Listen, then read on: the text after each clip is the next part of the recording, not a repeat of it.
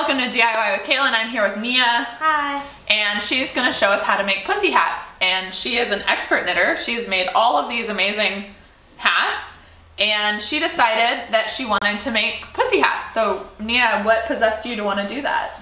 I decided to make the pussy hats when I heard about the Women's March rally, and I thought that the pussy hats would complement it well.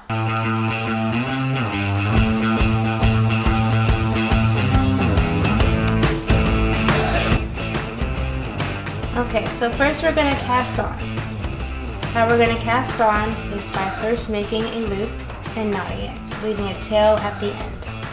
Then we're going to wrap the yarn around our finger and just make loops.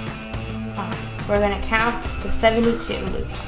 The bottom of the knitting, you can see, should be perfectly straight. If it is twisted in any way, your hat will come out twisted.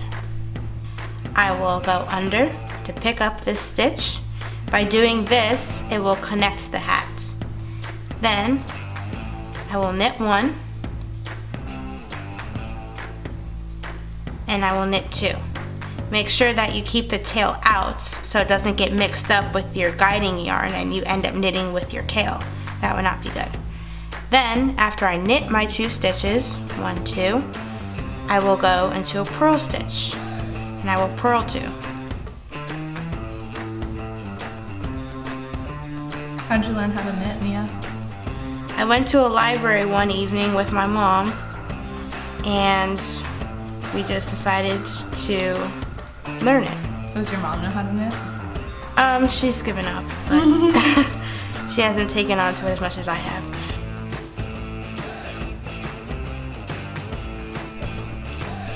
Okay. So here I'm about 10 rows in of that knit 2, purl 2. As you can see, this is the knit 2 part, purl 2, knit 2, purl 2. So that is the effect that you get after doing that.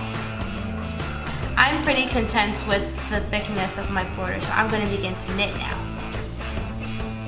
So all you're going to do is just continue to knit all the way around the 72 stitches. Even where you purled before for the border, you're going to turn those into knit stitches. So here are two of my purled stitches, but I'm just going to knit them now.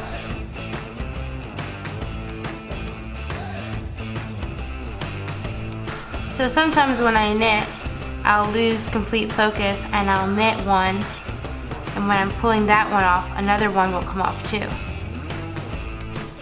So all you have to do, and you can notice that one has come off when some of your knitting is on one needle and one is straight off, not on the other.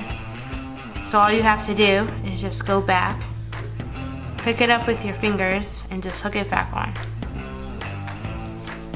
And if you drop one completely and you don't notice and you keep knitting, you're gonna see you have a hole. All you have to do then is just go back and unhook. 1, 2, in this case, as many as it takes, and then you can find where you have the hole. Then you just have to figure out what happened, and in this case I will just have to go underneath and pick it up there, and then continue to knit back, and then I can see that I have fixed my hole hat. The way that you can tell if it's the right time to bind off is if you go above your border and you place your hand down, and if the tip of your middle finger is at the top of the hat, it's the perfect time to cast off, bind off. So always make sure before you decide to bind off that you trace up your stitch to the top. So for me, this is the first stitch of the last row. There's many ways to cast off, but the way that I cast off is I knit 2,